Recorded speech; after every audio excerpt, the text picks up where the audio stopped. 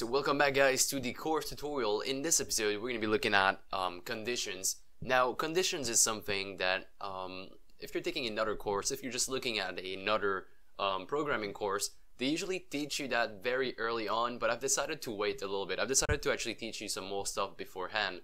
So here's my approach to it. So we learn how to read code just like you read a book. So you go from left to right, then lines by lines. Sometimes you get told jump to this chapter and come back to where you were. Conditions are going to make this a little bit more complicated, so let's go back and just make an example out of what we currently have. So let's just assume we have a clean script. There's nothing in here, not even comments, and we are to declare ourselves our own function like we did before. So let's just say void say hello, just a function like that, right? And in that function we would have a call that would say debug.log hello world. Now what happens is this code is never ran because we need to actually call this function from somewhere else, from somewhere that is actually ran, some kind of entry point. So if we were to put that function in the start, we know that say hello is going to be called once and we are going to get debug.log hello world. So this we understand. Now if we put that in the update, then every single frame we are rereading that very chapter every time. So we are rereading that function every single frame. So say hello would happen once per frame, 30 times a second if you're running at 30 frames a second. So this we understand, right?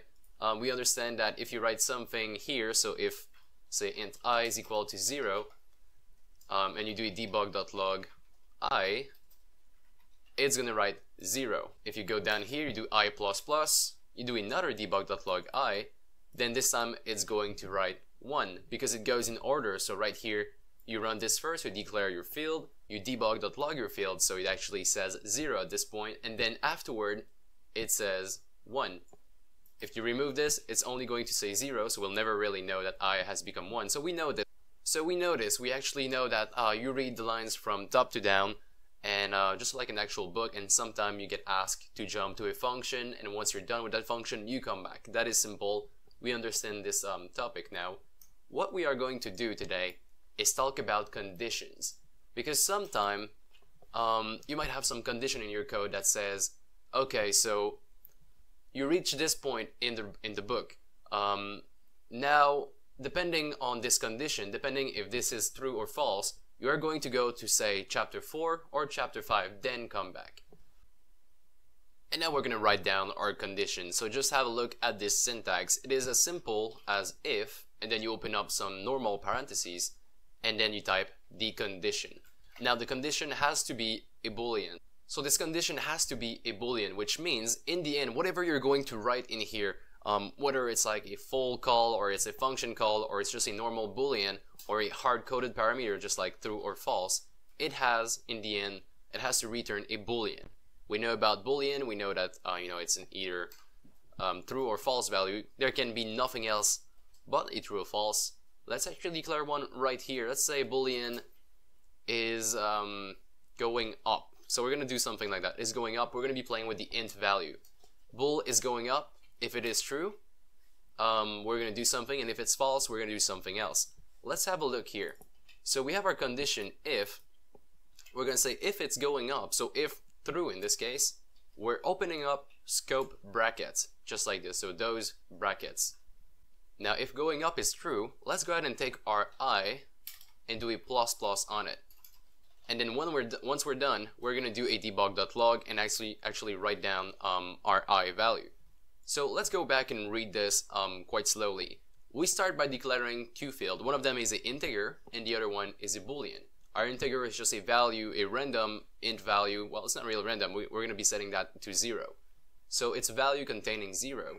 And then afterward, we're declaring a boolean that is equal to true right now. Now, if that boolean is true, if is going up is actually true, that could be something else. That could be, you could be writing down true just like this. Or you could be saying something like, you could be writing down a condition, which we will get to in a moment, just like I is equal to 0, but let's go ahead and just use our value we declare, so is going up. So if we are going up, we are going to be reading what is inside of the scope brackets, so these brackets here. we're actually going to go down in here and read those 9. However, if it is not true, if is going up is actually false, we're simply just going to disregard this completely, just like if it never really exists, and we're going to go back to reading the rest of our function, which is going to just write down debug.log. So let's give this a try. I'm going to just go in here, discard those errors, they don't really matter. Have a look at the console down there. Once our game starts, we should get 1. The reason we get 1 is quite simple. It is because I is equal to 0, and then we do it if it's going up, which is true in this case, I++, and finally we debug.log the new value. Now if we go ahead and just write false, we try this again, it's actually writing down 0, because the if statement was never ran, so this was completely discarded because is going up is actually false. Now let's do something else. Let's do a else value. So what you can do with code is if you have a condition, an if condition like this, you can say if, say, is going up is true, then you run this code, and if it's not actually true, you can run some other code using the else statement with scope brackets, of course. So if it's not going up, let's do I minus minus. In this case, is going up is true, so this is going to be ran. Let's say is going up is false, then this is not going to be run. However, the else statement is, which means we should get -1 in our console, and we do. Let's actually add a little bit of complexity to that. We're going to go in the is going up and actually call a function. So if you're going up, we're going to say hello at the same time. If you're not going up, we're simply going to say nothing. We're just going to do the I minus minus. In this case, is going up is equal to false, which means we only got the else statement. We only got this. However, if we go here and say is going up is equal to true, then in this case, it says hello world and then 1. The reason it says hello world first is because we don't do a debug.log here, we only increment the value. Then we say hello world, we keep on going, and finally debug.log that value. So really, if is going up is true, only this exists, and if it's false, only this exists. Alright, so I think we're getting the hang of it. Now let's talk about some more conditions, because right now, as you can tell, is going up is true is something I've defined in my code. Why is that useful? It's really not useful right here, because, you know, there's no chances, if I just leave my code like this, there is no chances that the else is ever ran unless I manually change is going up to false, which is not something that should be happening in your game. You're not going to be there to actually modify your stuff for every single one of your player. So we're going to be talking about other condition. We're going to be talking about other way to create a boolean out of what we have right now. Let's have a look at another way to do things. We're going to be keeping our I++ in our I minus minus. So we are going to say if I is bigger than 0. This is actually converted into a boolean. So this call over here is actually a logical operation, and once this is done, so if I is bigger than 0, it's going to say either true or false. In this case, it's going to return false. Let's have a look why.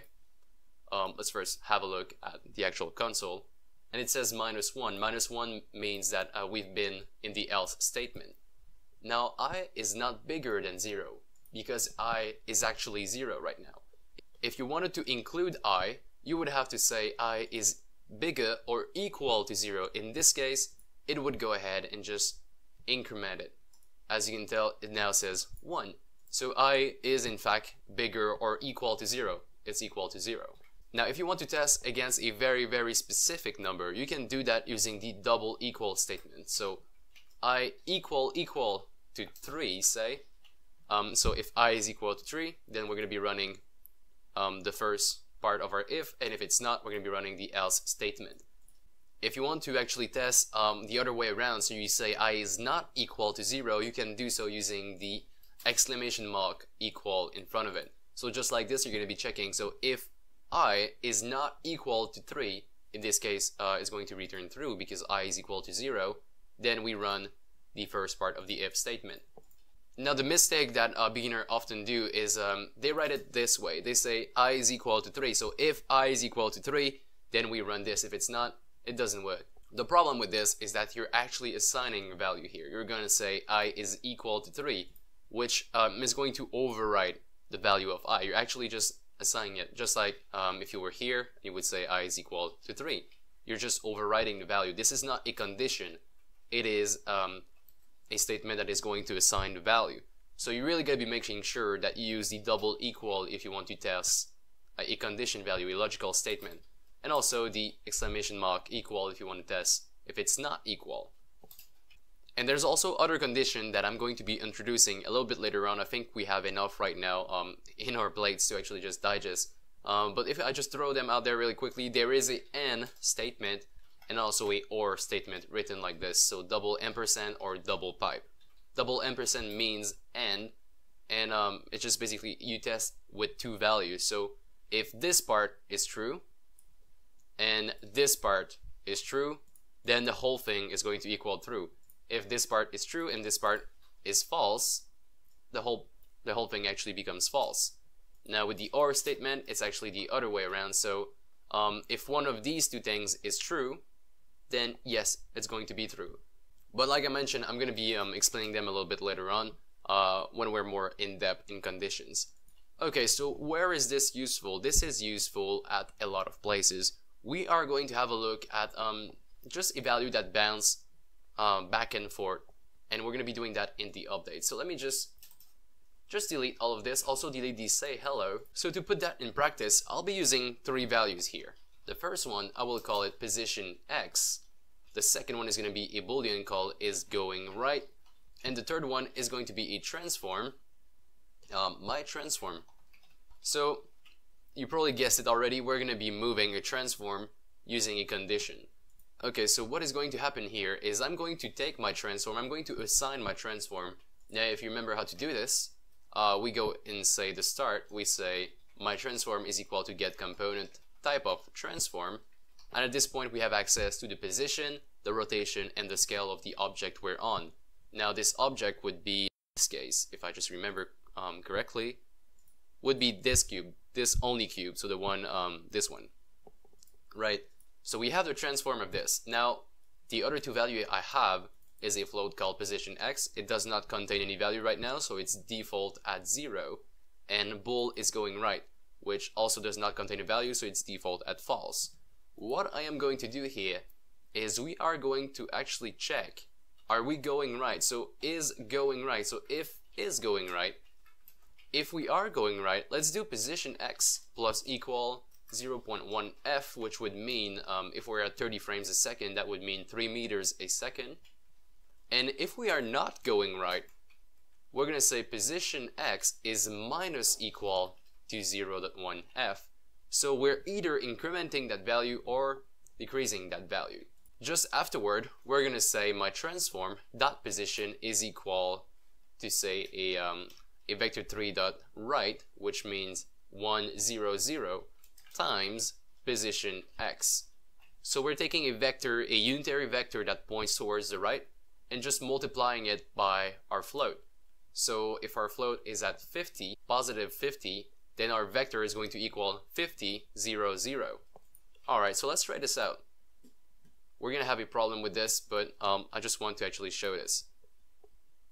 We have this value here that is always going left, and the reason it's always going left is because it's, the is going right is really never toggled on.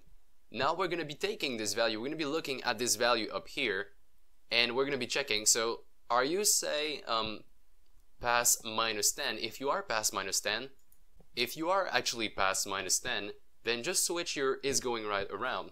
We can do this, say, in both the if statement, or we can do it just down here as well. So let's do if my transform dot position, we're actually using our value in the if statement. So if my transform dot position dot x is smaller than minus 10, this actually turns into a boolean, because my transform dot position dot x is a float.